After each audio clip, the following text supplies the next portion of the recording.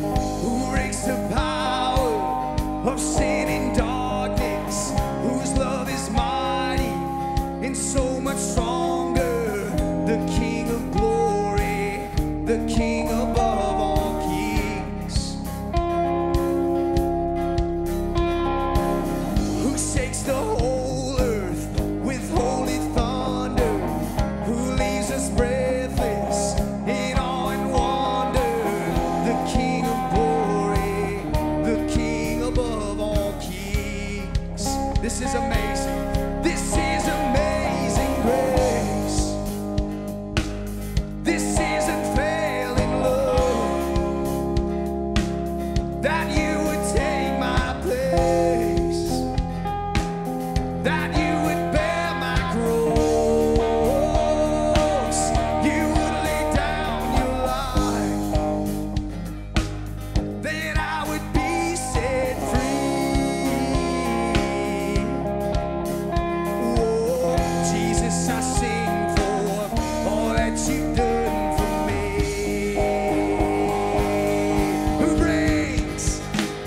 Who brings our chaos back into order, who makes the orphan a son and daughter, the King of glory, you're the King above all kings. Yes.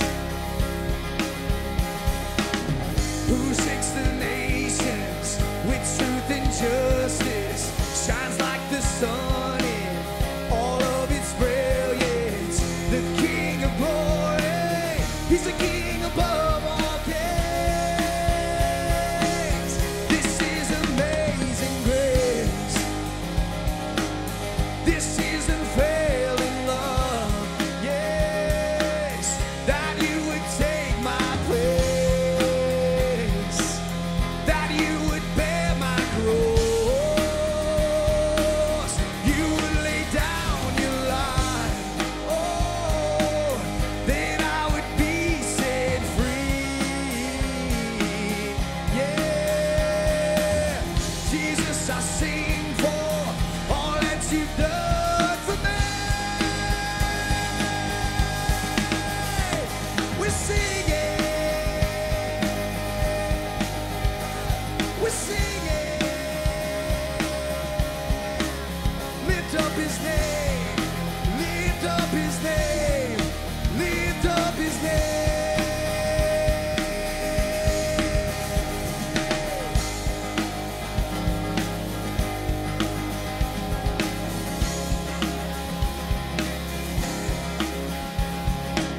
Sing the bridge, worthy is the Lamb who was slain.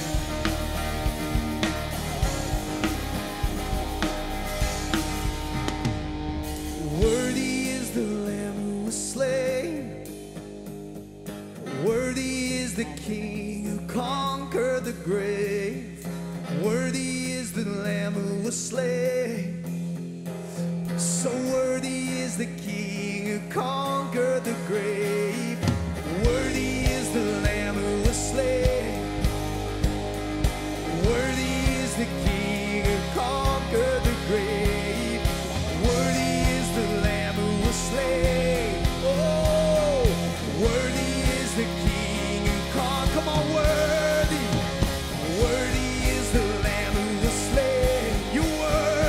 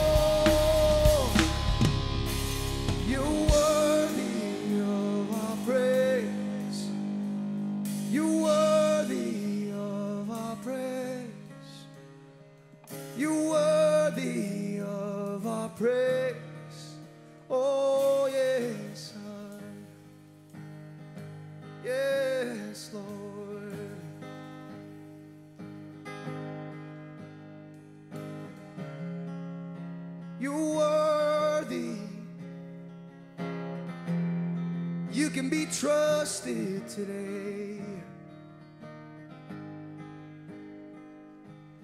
This is amazing grace. This is unfailing love. You would take my place, that you would bear my cross, you would lay down your life, that I would be set free. Oh, Jesus, we sing for all that you've done me. Yes.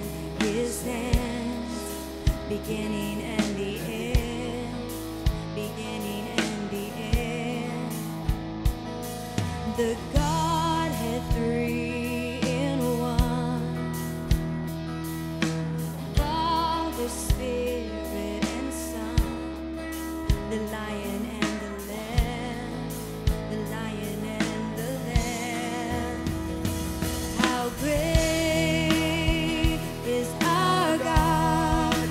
Sing with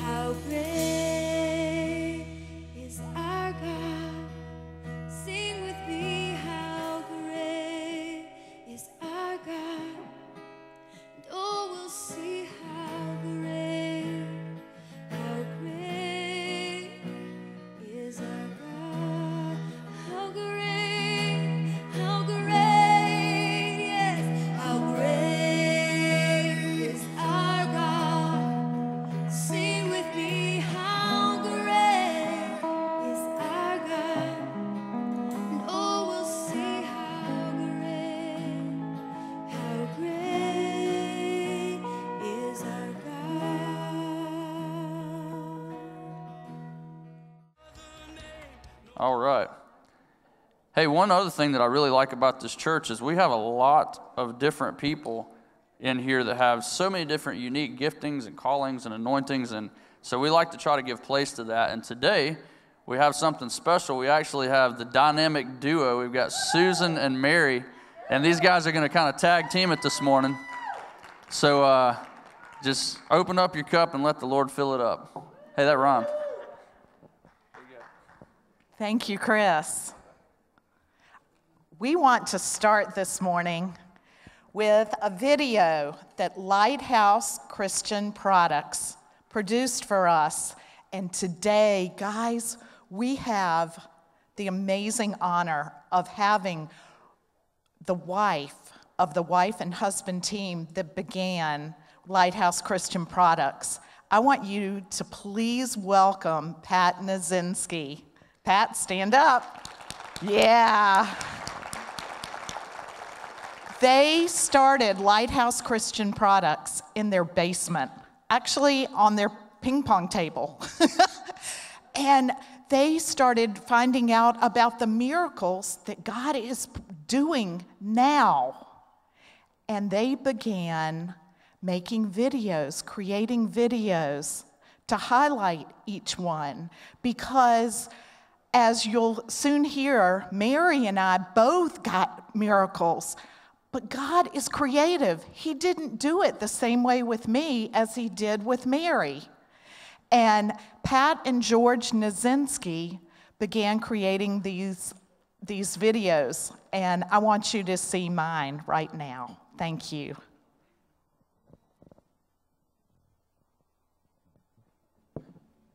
Can we turn on the lights? Turn down the lights.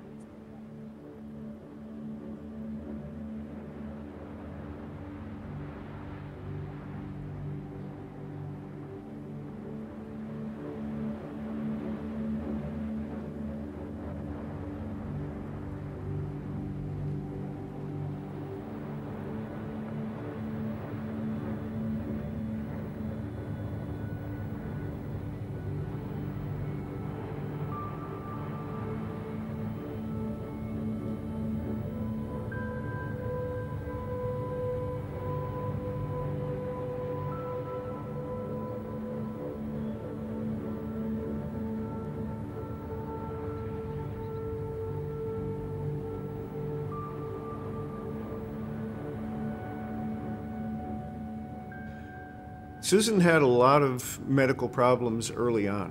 I mean, she's always kind of had medical problems, had heart issues that were all pre-symptoms of what she ultimately ended up with, which was the autonomic dysfunction. Well, I knew that she had had problems with her autonomic nervous system, which is, as a physician, it's a little complicated, but basically it's the nerves that control like your temperature, your balance, your heart rate, and multiple other things. When blood is not where it's supposed to be, when blood is not circulating the way it's intended, it's really exceptionally painful. And my organs hurt, and the doctors explained to us that dysautonomia, or autonomic nervous system dysfunction, is progressive and terminal, and that there wasn't anything we could do to stop it, just to try to keep me comfortable. We received the diagnosis that Susan's symptoms were progressing and getting a momentum that was not good. I took between 45 and 60 pills a day to regulate all those different body systems and to take care of the pain. I got her chart from Greensboro, and she had 2 charts full of medical records from all over the place, from Greensboro, from Duke University, from Chapel Hill, from the specialist in this dysautonomia. She had 2 of them. They were this thick, and I went through them and documented that. I showed that she really did have all these diseases. In the hospital, they wake you up for all these zillions of reasons. And I had this little notebook by my bed, And when they woke me up, I would just jot things down. I'd written down Randy Clark's name 5 times. I didn't know who he was. So I started asking the doctors, do you know Randy Clark? And they're like, no, I don't know Randy Clark.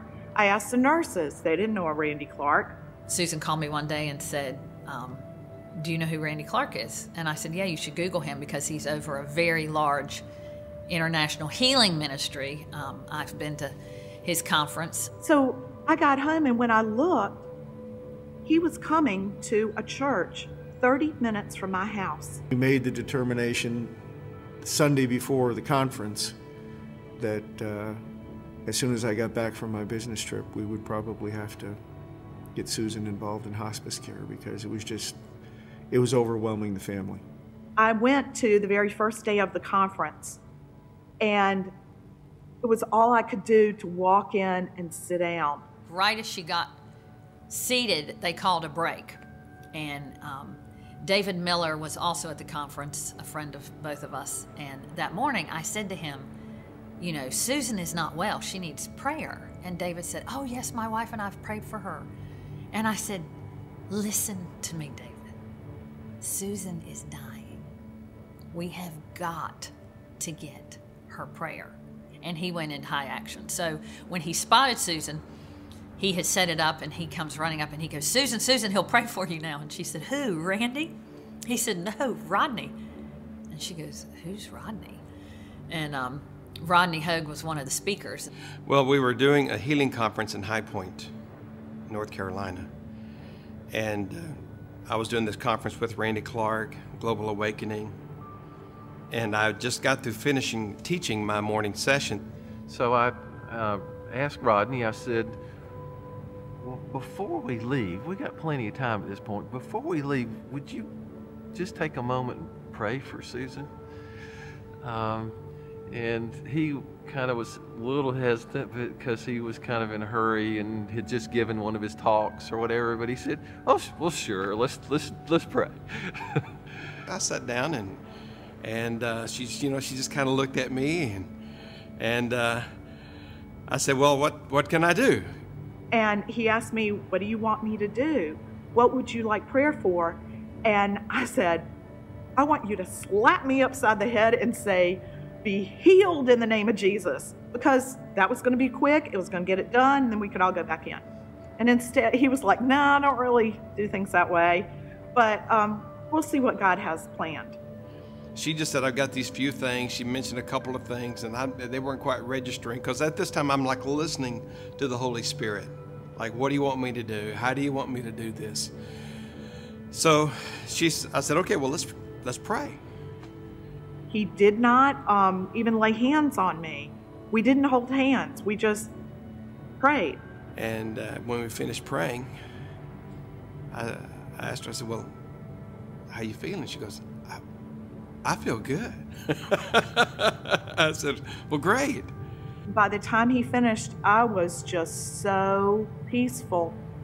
And I opened my eyes. I was like, I feel no pain. I feel no pain. And with that, I kind of just slumped in my chair. I didn't know it, but like the Holy Spirit was running all through me, healing and restoring. I knew then that I was completely healed. The beautiful thing for me is I have 30-year history with Susan at the time. I've known her. She's been sick. I had already personally prayed for her.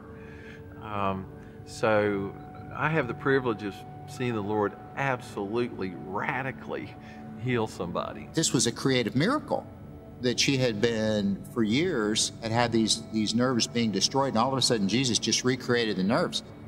God touched her, and it was really evident that God touched her. I did not understand that people could be completely healed in a moment. I did not understand that.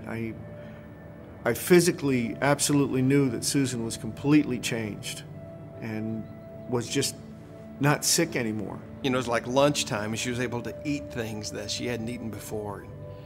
And it was as I was beginning to hear her story throughout the day, because we connected at lunch and we connected later on that day, and she began to share with me a little bit more of her story.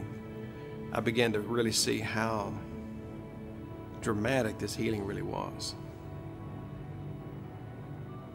So I waited over a year before I went back, and my doctor, who is the world-renowned expert in dysautonomia, he gave me a clean bill of health, and he called it a spontaneous remission, which is Dr. Babel for a miracle. It was God. Amen. All God.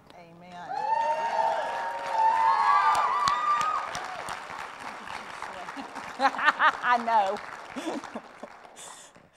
Guys, I was a second grade teacher before I got sick and had to stop. Now my favorite thing to do is to pray for healing, because Jesus loves to heal.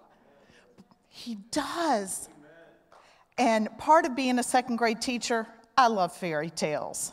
And my favorite quote is, "Fairy tales are more than true, not because they tell us that dragons exist, but because they tell us that dragons can be beaten." They can be beaten, guys. My dragon was dysautonomia. Yours may be ALS or MS. It may not even be physical. It may be alcoholism or a child in your family. It may be finances. Jesus wants to help us defeat whatever dragon it is that is out there, because that is who Jesus is. The word that I got for today is to stand and trust. When David met Goliath, he didn't run. He didn't run to the rock and go, "Oh my gosh, what do I do? What do I do?" No. He stood and he trusted that the Lord would bring him through it. Now, the first time that I was in Bible study and I actually heard a word on David and Goliath, guess who my substitute teacher was? Right here, Mary Hasz.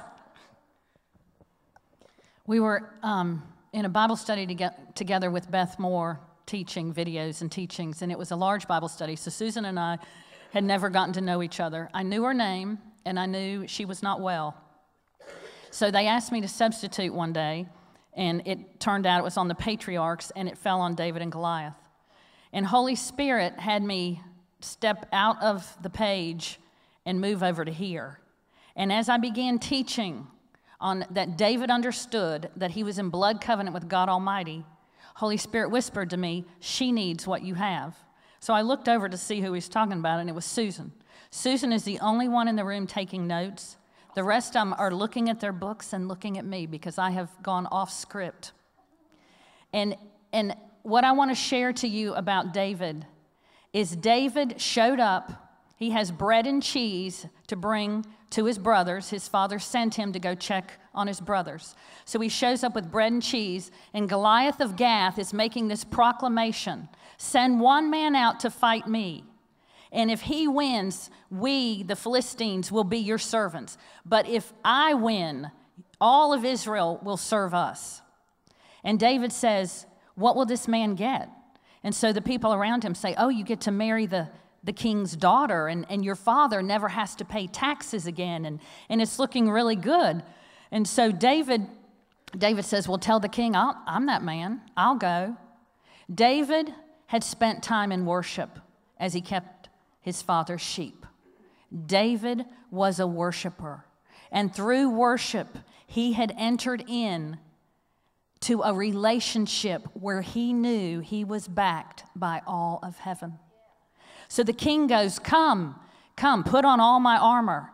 So David tries to walk in that armor, and we know that it did not fit him. He could not move about in it. We need our own because we have spent time with the King of Kings, and whatever he has clothed us with is what we have authority in. And David had used that sling and those stones when he had to kill a bear and he had to kill a lion. So David knew the victory of walking with the Lord. So when he sees Goliath, his words are, Who is that uncircumcised Philistine to think he can defy the armies of the living God? Circumcision was the natural sign of covenant. And when you are in blood covenant, because you have received Jesus in and said, I surrender, I repent of all my sins, I believe you died on the cross and rose again, and I invite you in to be Lord of my life. When you have done that, you have had a circumcision of your heart, and you are now in blood covenant with God Almighty. So David steps up and says, who is this uncircumcised Philistine? What he was saying is, who is this giant who is not backed by heaven? I am of covenant, and I just declare that over each one of you. You are of a covenant-keeping God. So whatever is touching you, whatever is affecting you, is affecting God.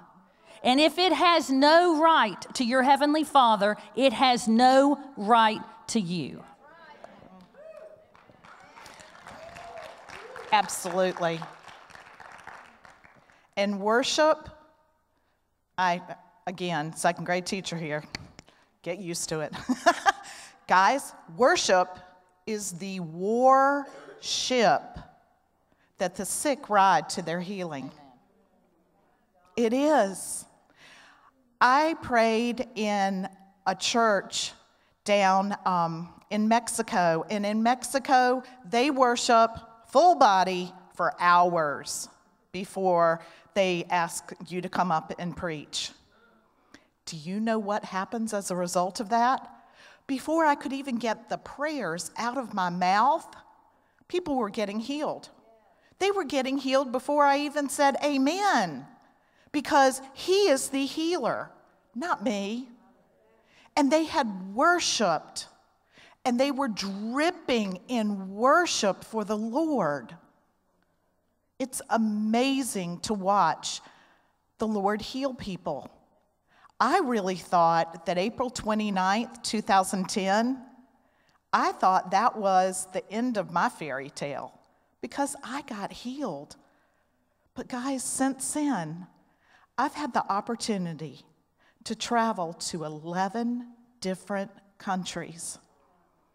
Not to go sightseeing, but to pray for people.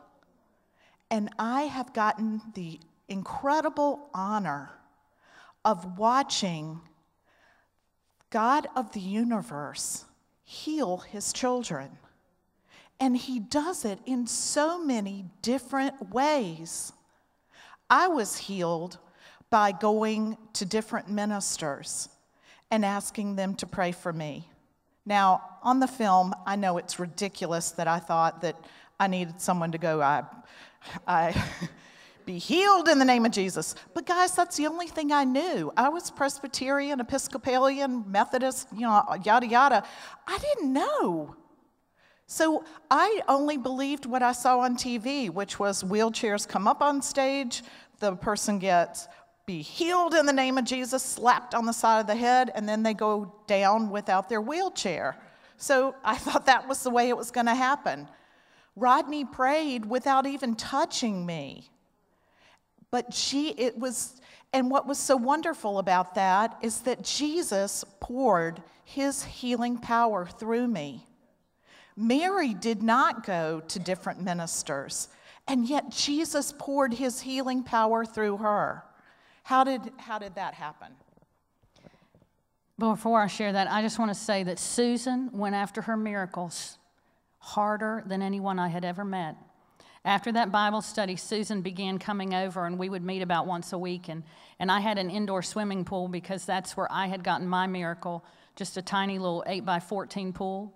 And Susan had a PICC line in her arm that helped regulate her temperature because her body systems could not do what normal bodies just regularly do. So her organs would cook. And so she would come get in the pool, and she would lower herself down in because the water could maintain her temperature. She had a plastic bag over her PICC line. Mm-hmm. Susan went after her miracle.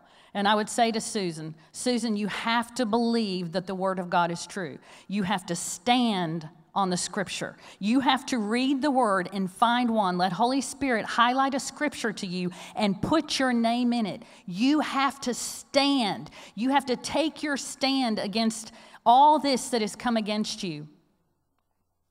In my life, I got struck with a form of muscular dystrophy, and the name of the disease was Charcot-Marie-Tooth, and it debilitated. I lost use below my knees. I had no sense. I couldn't feel the nerves. Everything went dead. I had to go into leg orthotics, and then I lost use of my thumbs.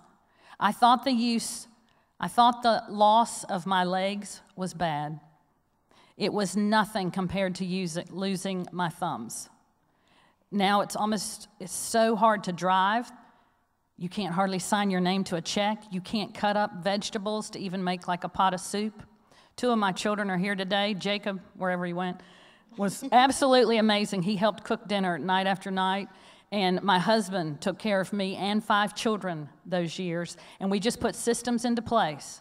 And I didn't talk about it. Now, they could tell I was in pain, but I didn't talk about it. A lot of times it took me sometimes 10 minutes to get into the house. There were 3 steps. And the pain was so great to go up 1 step, I just had to stand there until it subsided enough that I could take the next step. My children were very helpful, and we never made it about the disease. So a friend of mine said, "Oh, what your children learned when you were sick." I said, "They didn't learn a thing." She said, "Oh, Mary, you are wrong. Watch this. Jacob, come here." So he runs up. She goes, "What did you learn when your mother was sick?" And he went, "You go to the front of the line at Carowinds when Mama has her scooter." I encourage you to never make it about your disease. You keep your eyes on Jesus. He is the author and finisher of your faith, and you press. So Susan and I began going anywhere I thought someone would pray for her. And I have to tell you, I took her to a Morning Star conference in Fort Mill, and this is a funny story. So we're sitting in that, whatever that street's called out there with the little shops, and a lady walks up, and she goes, "Oh my gosh, you have the spirit of death all over you." Now, Susan and I know she's dying. And, but I'm thinking I look pretty good. And she goes, "I know what it looks like. My uncle died last week, and I can see those things, and it is all over you." And I'm thinking, oh, my Lord. And she goes, "Can I pray for you?" I thought, good, we're moving this in the right direction. So she prays, and then we go in the meeting that night, and she goes up for prayer, and her name tag is flipped backwards, so you can't see her name. And this lady goes, "Have you ever heard of a town in North Carolina called Starr?" I'm like, what is going on? And I looked at the lady, I said, why are you asking her that? She goes, I'm standing here, and all I can hear is Starr, Starr, Starr, Starr. And so I just reach over and flip her name tag around, Susan Starr. And she went, "Oh," and so she prays for her. So we leave that day, and I said, "Susan, you should be encouraged. God knows your name, and he knows you're dying." So we were. It was 2 years before I was healed. Yes, 2 years later. So we were always flipping things. Whatever is coming at you, you need to flip it. You need to flip it to the bright side. You need to keep your eyes on Jesus. You need to press. And See it from heaven's perspective. What Mary did was she saw what had happened to me, and she saw it from heaven's perspective. God did know my name. And he did know that I was dying. And Mary, remember when Mary mentioned that I needed to find a scripture? Well, I did. Psalm 118:17. When I read that, it just leapt off the page. And it says, "I will not die but live, and will declare what the Lord has done." Okay, and being the elementary school teacher, I took it to heart and thought, well, she's telling me I need to stand on it. So I wrote it on slips of paper, got Scotch tape, taped it in all my shoes. So then I am literally standing on God's promises each and every day. So when she gets healed, and she goes up on stage, and Randy Clark's filming it, and we're standing there, and she said, "I stood on the promises," and she pulls her shoe out. I thought I was going to fall over. I'm like, oh my gosh. So Susan stood. So whatever it is, it could be depression. And you could have 20 to 30 years of whatever it is you are facing, but I'm telling you, today is a new day. And take up the weapons of your warfare. And it is the name of Jesus. It is the Word of God. It is Holy Spirit. And it is the blood. Those are your 4 keys to overcoming whatever it is that has come against you. My journey was different. My heart got wounded. And 6 months after my heart got wounded, this disease, in one step, we're out on a walk, and I went to take a step, and both legs froze. And Rich and the children have gone ahead, and I began calling his name, Rich, Rich. And he's like, come on. I'm standing in the middle of the road, which wasn't a great place to get frozen. And he's like, come on. And I'm just looking at him. He comes back. He goes, what are you doing? And I said, I cannot walk. He goes, what do you mean you cannot walk? I said, I couldn't even wiggle my toes, like nothing. I could not move. It was like I got frozen in place. So he put the children around me, because here I am in the middle of the road, and he ran home 2 blocks, got our van, put me in, all the children got in, took me home. So now I'm in the house, and I'm trying to figure out how to go backwards.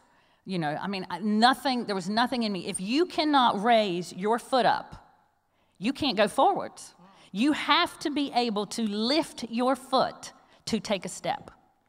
And so I end up in Chapel Hill, and they make leg orthotics that fit my legs, and we get a scooter donated, and we install it in the vehicle with a button so it can, lift in and out. And so a lot of life just kind of shrank down. And so that was in 1998, August of 1998. And my body begins atrophying, because if you're not walking, your bones can't hold their density. So I used to be taller. Thank you, Jesus. I'm still not too short. I lost 1.5 inches while I sat. And Rich said, Mary, the few muscles you have left, we have to do something, because everything was shriveling in my body. And so he started an addition on the home that took 3 years, and the children are very good at laying brick and block, and they all learned construction in those 3 years. And so he put this addition on. So in the spring of 2004, Rich said, tomorrow the temperature will be up. You can get in the pool for the first time. So this is from 98 to 2004. And so I take my Bible out there, because I thought I'll have some time with the Lord before I get in this pool. So I've opened the cover. There's that beautiful water, and I let it fall open. I apologize for all of you who just don't like that, but she does the school thing, and I do like the 3-year-old thing. I am as childlike before the Lord as I can possibly be. So I let it fall open. It falls to John 5, and I read about the man at the pool of Bethesda. So when I finish those couple verses, Holy Spirit says, and I have talked with Holy Spirit since I was 7 years old. He has been my life. I have dialogued with him, and he wants to dialogue with you. But you have to dial down all that other stuff in your life. A lot of times Holy Spirit doesn't even let me have the radio on in my car. He is so jealous for me and communicating with me. So I just speak that to some of you who have background noise going all the time. Now, I love worship music, but you have to dial things down to begin hearing clearly. So Holy Spirit says to me, what do you think of that story? I said, well, it's a nice story. He goes, you don't believe it. And I said, well, I've never heard anyone preach on this story. I've never heard anyone talk about healing angels. I mean, I'm just honest with Holy Spirit. I'm real honest. My friends can't believe how I talk to Holy Spirit sometimes. They're always like, I cannot believe you said that to him. But Holy Spirit knows my heart. So Holy Spirit says to me, if that man was not seeing miracles, he would have gone somewhere else. And in that moment, a seed of faith came into my heart. And I looked over at that pool and I went, I have water. I want John 5 angels to come do that stirring thing in this water. Faith comes by hearing, and hearing by the word of God. You're going after a miracle. You need to be reading this out loud to yourself. You need the Word of God coming out of your mouth and into your ears, or however you're going to do it, so it is literally going in. So I went on a 2-year journey almost every day in that pool. And I took grape juice out there and crackers. I took communion because Holy Spirit said, you need to come in to covenant with God. You need to come in communion, come into oneness with God Almighty. And so one day, so I'd walk in the pool because I couldn't swim. They said, your bones have to have impact. So it wasn't like I was swimming, but walking, I wasn't afraid of falling in my pool, and the water helped hold me up. And so I didn't have to worry about tripping and, like I did on land. So I said to the Lord, why is this happening to me? And he said, why do you think this is me? Because, see, we think that God has done everything, like that all this is God's will, whatever happens to us. And he said, why do you think this is me? And I said, what are you talking about? He said, look around heaven. I have no storehouses of sickness to give anyone. Well, that'll change your paradigm. That'll make you go, whew. And I said, well, okay then. What is this? And he said, John 10:10. And this became a dividing line that from that day on, I would divide my life by John 10:10. He said, the thief comes to steal, kill, and destroy. Jesus came to give life and life more abundantly. He said, you must now line up your entire life by this scripture. And if it is coming to steal, kill, and destroy, you stop making an agreement with it. If it is bringing life, agree with it. And I said, and he said, and stop saying you have Charcot-Marie tooth. Now I'm out on a scooter. People go, what's wrong with you? And I said, now, Lord, I don't want to be fruity. So I just don't quite know how to go about this and not look like, I can go, I'm fine. He said, this is your answer. You say, I'm fighting Charcot-Marie tooth. Those are key words that you need to know. You are fighting whatever it is you're fighting. And he said, in the garden, I said, let there be. And everything came to pass. He said, you are created in my image. And whatever you are speaking is going in your ears. Every cell is listening. And your cells will begin listening that you are fighting, and you will watch things change. So I went on a 2-year journey walking around that pool. And the Lord said to me, I want you to get Morning Star music. And I said, why? I had read the Final Quest, but I had not been to any Morning Star anything. And he said, they are on the prophetic cutting edge. Well, at this point, I'm not even sure what the prophetic cutting edge even means, but I get a Don Potter, Susie, and Leonard CD. And Holy Spirit comes. Whew. We need anointed worship. I bless what goes on and comes out of this place because they spend time with the Lord, because what you do at home is what is released in public. So I began listening and worshiping and singing in my prayer language along with those songs. And guys, she did it every day, the same songs. Every day. She brought me over every day, the same songs. They resonate through my body. Every day, the same songs. My husband was really tired of the CD. And your kids. But Jesus wasn't. So, Holy Spirit said to me, I said, Holy Spirit, well then how did this happen? He said, your heart got injured and you did not run into me for healing, you just shut down. I quit talking, y'all. I mean, Holy Spirit. I cannot imagine that. Holy Spirit was hitting it on. He said, when you did not run into me for healing because you were so wounded, and it's natural to just back up and just want to stay away from people because things are hurting. And you can't believe what's happened to you, and you can't believe that kindness doesn't flow sometimes from the body of Christ. You just can't believe how you've been run over. And so I just backed up and shut down, and we were in a new church, and they would say, go greet people. I'd stare at the ground. If shoes showed up, I'd look up, and I'd go, hello, and they'd smile at me, and I'd look back down. I couldn't do the interaction thing. I couldn't even walk around. I shut down. And Holy Spirit said to me, you shut down. And by not running into me, that wound created a landing strip, and the enemy came and landed disease. He said, you need to invite me into every room of your heart. And I said, Holy Spirit, that sounds really good, but I don't even know what every room of my heart is. And he said, it is every day you have been alive. I want to sprinkle healing till there is not one trauma left. There is a journey of the heart that we get our wounds healed, that we forgive everyone we need to forgive on a level we didn't even know was possible. And when you have tried to forgive and you keep feeling it, I asked the Lord recently, how do we go after this when there's still a prick to the heart? He said, ask for the spirit of forgiveness to come upon you. And all of a sudden, those thoughts can come and, it just doesn't matter. There's no more pricks. Holy Spirit wants to heal every part of you. So in the Lord in those 2 years took me on a journey, and he showed me that from birth, from the moment you are conceived, the enemy has assignments against you.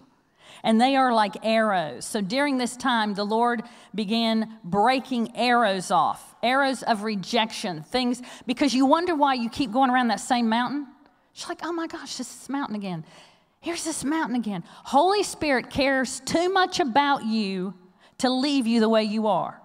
So you come around that mountain again, you go, here we are, Holy Spirit. You are trying to get me to let you have at a part of me, because here we are again. And so when you go, have at me, you might want to add, be gentle. He had at me, and I flew off a horse and got a concussion.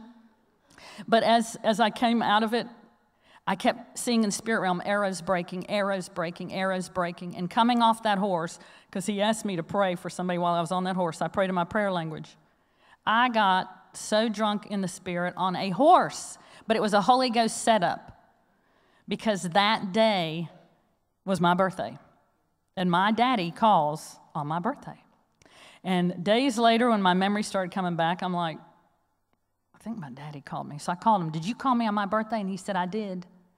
And I said, did I invite you to my house for Thanksgiving? He said, you did, and I'm coming. Now, my family all lives in Charlotte, and there's 4 siblings, and they do everything down there. And if I want to see them, I kind of had to go to them. And so I would invite them to things, and it was real hard to get them to drive because it was so convenient because they're all living there. And so I always felt like I was on the outside looking in. I always felt like I was the least of the 5. And so when he said, I'm coming, I said, are my siblings coming? He said, I don't know. You'll have to ask them. I felt chosen. God wants you to know how chosen you are by Jesus. You are so chosen by him. You are not on the outside looking in, except the enemy has told you a lie, and you stepped over here and agreed with it and said, yep, this healing thing seems to work for everybody else. These miracles is for everybody else. But that day I went, I'm chosen. And it will change something in you to be chosen by God himself. You were crucified with Christ. You were on the cross with him. You were a part of him that day. And you died with him, and you rose with him, and you are seated with him. And I just want to share that there is the more. And a couple weeks ago, the Lord gave me something new, and this church is pressing for it, so I'm going to just go for it. Can y'all put up that picture? So the Lord said to me, I want you to begin praying for the 7 spirits of God to come upon you. And I didn't know, I do a lot of prophetic art, and I was in a conference, and the Lord said to me tonight, paint the 7 spirits of God. And I said to my friend, it sounds scriptural, 7 spirits of God. She goes, oh yeah, it's in the Bible, because I'm thinking, you know, we got the Father, Son, and Holy Ghost. What's this 7 spirits of God thing? You need to search the scriptures for the 7 spirits of God. The Spirit of Yahweh, the Spirit of wisdom, the Spirit of understanding, the Spirit of counsel, the Spirit of might, the Spirit of the knowledge of and the Spirit of the fear of God.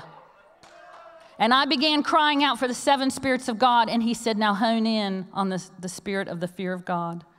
Father, I want the spirit of the fear of God on my life. The fear of God on my life. When you step into the spirit of the fear of God, the scripture says it's the beginning of wisdom. That's where you start. So I've stepped into it, and I'm starting to step toward the spirit of wisdom. So I'm new on this journey into these 7 spirits of God. But I'm in Texas, and I'm at a friend's home, and I'm getting dressed, so I'm sitting on a chair, and I'm putting on my socks, and I look up. Can y'all turn off the lights for a minute so y'all can see this? Can y'all see it? Glory. All right, never mind. A glory realm breaks in, and it's thousands of dancing colors. And I'm looking at it. And I'm sharing this with you that you would press in to the more. When God made Adam, he made him and he crowned him with glory. You are meant to live from a place of glory. And we know that when Adam sinned and he went, uh-oh, that glory, that crown of glory was lifted off of him because he had separated himself from that glory realm. And he turned the glory and the dominion over to the enemy. But Jesus, the second Adam, came back to restore us to God by his blood and to the glory. And that is why Scripture says you are being changed from glory to glory to glory. And so I'm looking at this realm, and Holy Spirit says, go get your friend Kim. And I went, okay, it probably won't be here when I get back. I'm real honest with Holy Spirit, but I'll go get her. And she's drying her hair, so I'm knocking, thinking, come on, before the glory realm leaves, come on. So she opens her door, and I said, can you come to my room? And she goes, yes. So we go in there, and now there's 2 realms of it, 2 streams of it. And they're dancing streams. And she just looks at me because she can't see them. So I have a quiet dialogue with Holy Spirit, and I say, what do you say? She could not see them. I said, what do you say, Holy Spirit? That's a key question for your life. What do you say, Holy Spirit? And he said, have her go sit in the chair. So I said, would you sit in the chair? She sits down. And one side of the realm opens up, and she went, oh! And she jumps up, and she's like, oh my gosh, look at this. And I said, well, there's actually 2 of them. So she moves over to where I am, and now the other realm opens up. God is breaking on the scene all over the earth. You can turn the lights back on. All over the earth, that his name would be known. It is going to be through signs and wonders that we will not just be another religion that has our book, but we will be the people of God who carry his light, who walk in his miraculous power. And I want to take it another step. Come up here just a second. Jacob Hasz. Bless his heart. So I came back from Texas, and the Lord said, I need you to go meet some new people in South Carolina. And I said, I just came home from Texas. He said, I need you to go meet this couple in South Carolina. And I said, I leave for Chicago Thursday. He said, I need you to go meet some people. I went, okay. So I called my friend who had told me about these people. I said, we need to go on Tuesday and Wednesday. We need to go meet these people. She said, well, I'd love to, but I have to call them and see if they're home. That never crossed my mind. I said, yeah, that's a good point. So they were home. And I traveled down there with a friend, and the angelic realm shows up for 24 hours. Off the charts. So they invite me to come to something else. So I invited some friends to go with me, including my son. And it's so off the charts what God did.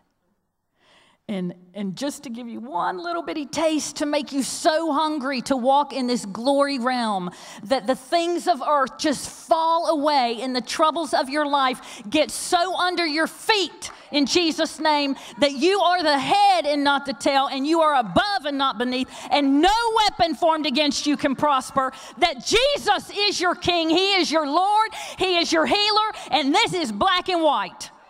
And what he says he means, this is not like some stories from way back when that just happened in the days of Acts for the apostles. We are the last chapter in the book of Acts. We are living the last chapter of this.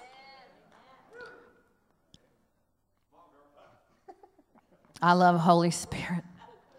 So I get a couple of my kids to go with me because I'm telling them glory stories. And my children have watched my life. And I'm looking at them like, and my daughter Elizabeth sitting there, she goes, Mom, we know it's true. We know your life. Because I'm looking at them like, are you believing any of the stuff I'm telling you? Because it was just so far out there. We're sitting there, and I'm going to tell you all this one because it's going to mess with you. But his presence. He who overcomes shall eat of the hidden manna, Revelation says. And we've been in a time of worship. And all of a sudden, we can all smell bread. I'm like, that's kind of weird. Nobody's been in the kitchen for hours. And they go, we got to go find it. We walk around. And on the bookcase is a whole loaf of bread. And she says, touch it, Mary. I reach my hand out. It's hot. I want you to get in the book of Revelation, and I want you to read what says will come to those who overcome, and I want you to know it's happening on this side. It is happening on this side.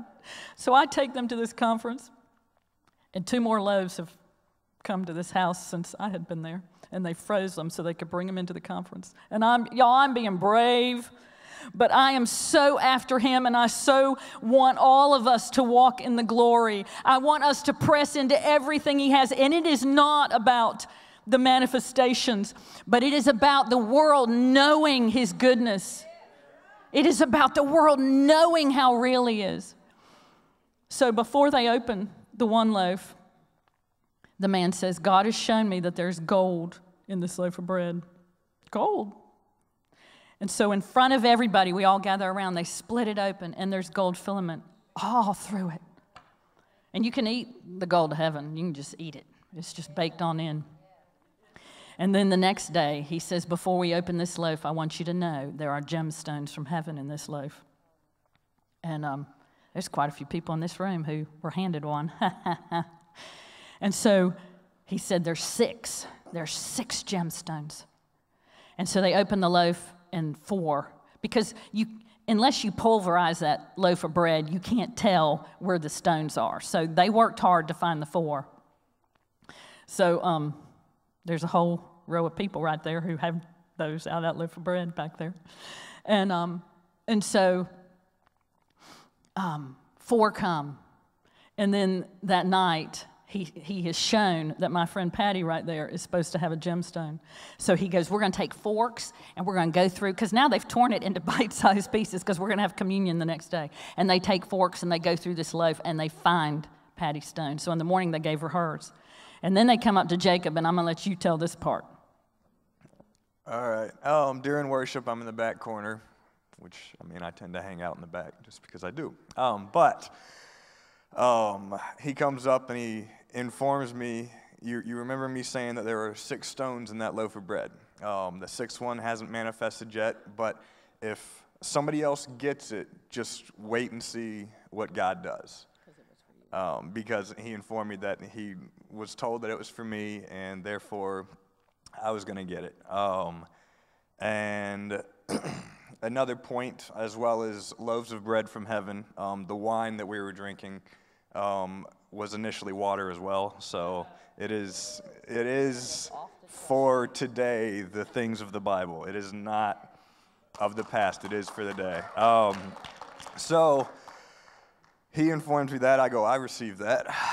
And continue on worshiping. And then we get time that we're getting ready for communion. And I have this thought, and I go, if it's not in the bread, it'll be in the wine.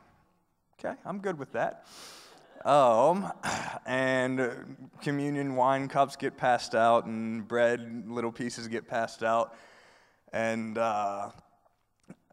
we're getting ready in communion. Like, he's about to start doing the passage for communion, and he goes, today it's in the wine. Like, I feel like it's in the wine, this, that, and the other. And I was like, I accept that too. And he goes, I know that it's in my wine glass. And he walks back towards me and he goes, would you like to trade with me? He goes, I would if I were you. I went, I'll take that.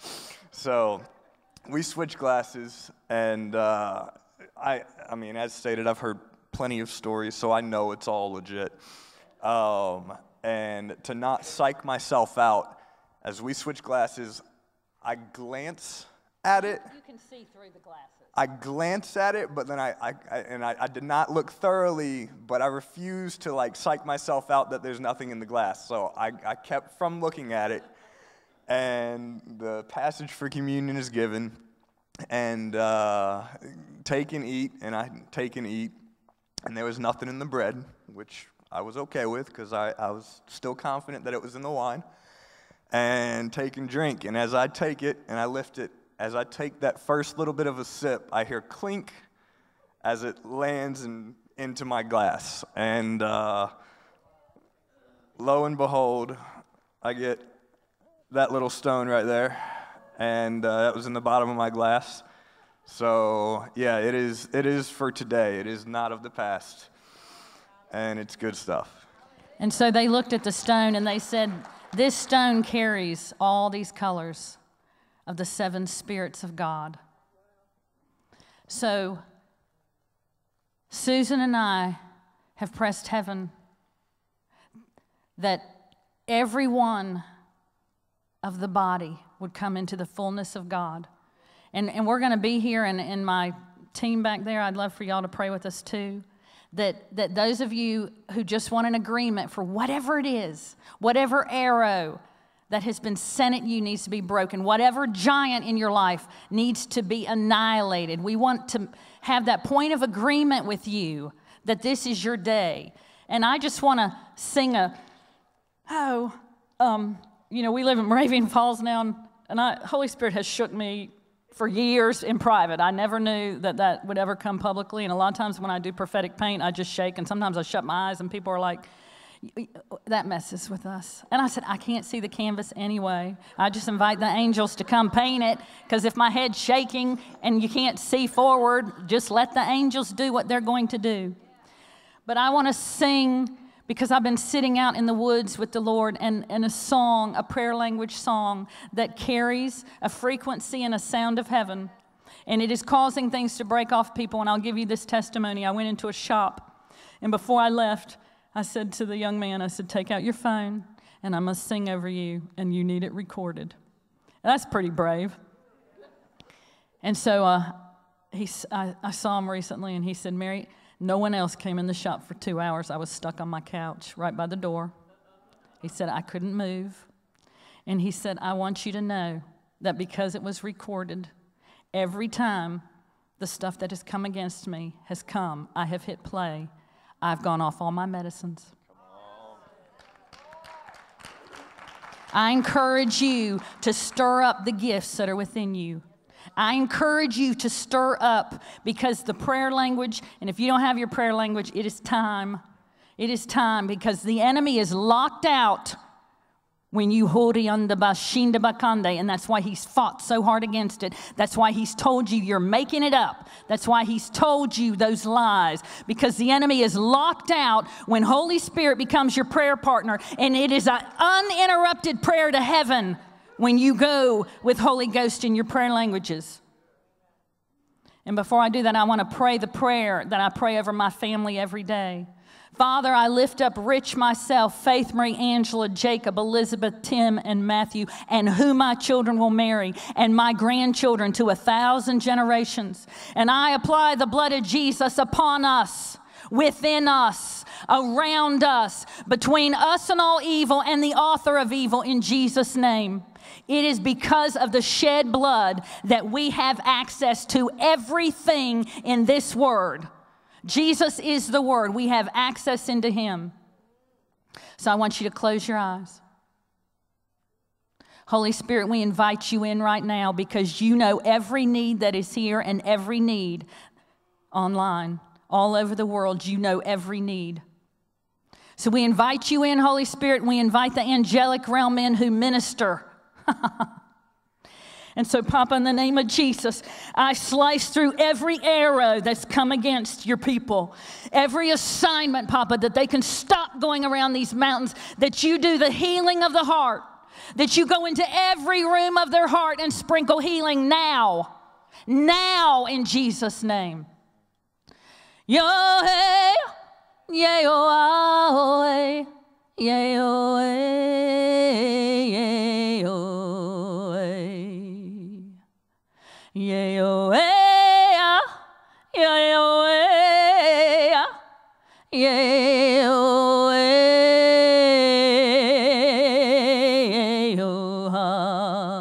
He is your healer. He is your healer. Salvation is of the blood. He is your healer. He is your lover. He loves you with an everlasting love. And there is nothing that you can do to make him love you more.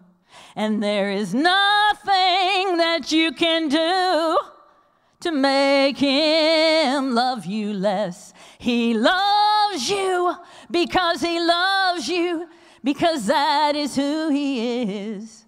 So you must journey into your heart. Make peace with what you have done. Make peace with what was done to you. Make peace with what you didn't do. Make peace with what wasn't done for you. As you make peace and you be a peacemaker, you are a son of God. Yeah, oh, hey, yeah, yeah, yeah, yeah, oh, yeah, yeah, oh, hey.